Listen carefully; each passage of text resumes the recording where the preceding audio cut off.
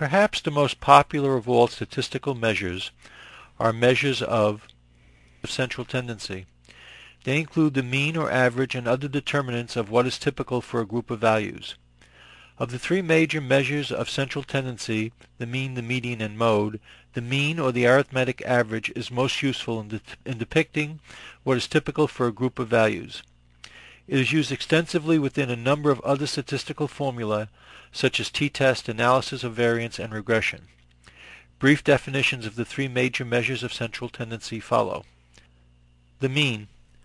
The mean is the arithmetic average. For example, the mean of the following group of numbers, 60, 70, 80, 90, and 100, is 80, and is calculated by dividing the sum of the values by the number of the values in the group. The median.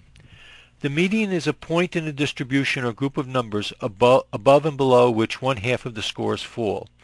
In the example 60, 70, 80, 90, and 100, 80 is the median, with 2 scores above and 2 scores below 80. The mode. The mode is the number in a distribution or group of numbers which occurs most frequently. For example, in the following distribution, 70, 75, 75, 75, 80, 85, and 90, the mode would be 75 because it is the number which occurs most frequently.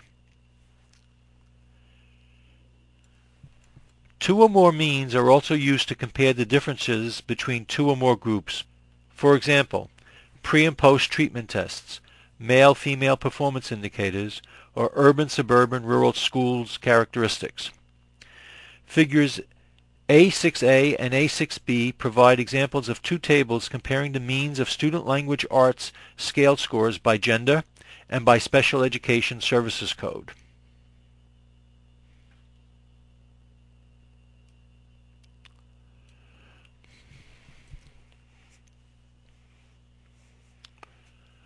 Along with the means, the tables show the number of cases, the n, and the standard deviation. The standard deviation will be discussed later in this course. The differences between the females and males in figure A6A is relatively small, almost 10 points, whereas the differences among the students in the special education services codes, figure A6B, are large, almost 90 points.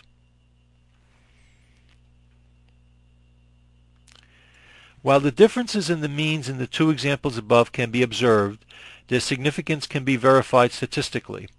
To do this, we can use a procedure that specifically tests for the differences in the means of two or more distributions or groups. A t-test is a test to determine the significance of the difference between the means of two and only two groups of values. Another procedure, analysis of variance, also known as ANOVA, can be used where there are two or more groups.